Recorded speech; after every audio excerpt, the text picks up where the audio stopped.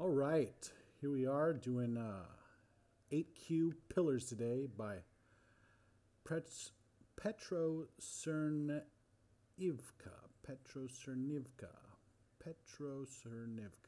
All right, 87% like it.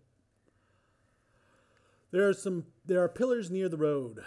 The distance between the pillars is the same as the width of the pillars is the same. Your function accepts three arguments. 1, the number of pillars, which is going to be greater than or equal to 1.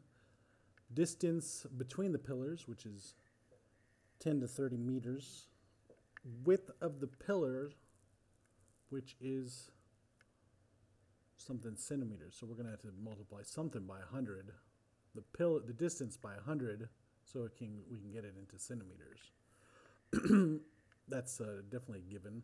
Calculate the distance between the first and the last pillar in centimeters without the width of the first and last pillar. So without the width of the first and last pillar, that means whatever number of pillar there is going to be, it's going to be -2. Okay. And then since it's also the distances between pillars, it's going to be whatever the number is -1, because like if there's two things, there's only one space in between. So the number of things -1. All right. So here we go. Return. All right. So what did we say? If number of pillars, is greater than 1, what are we going to do? We're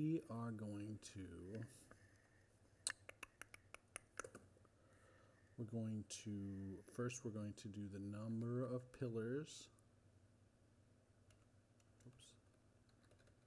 -2. So I'm going to do the width of them.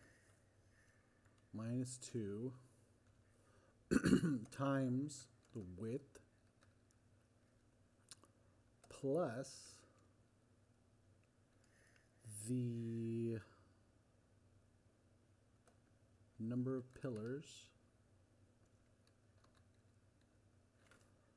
-1 for the space times the distance. And since we're making it into centimeters, we got to multiply that by 100.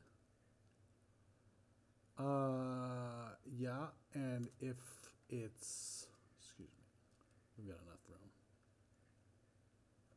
Anyway, and if not, toss a 0 at it. Let's see what we get.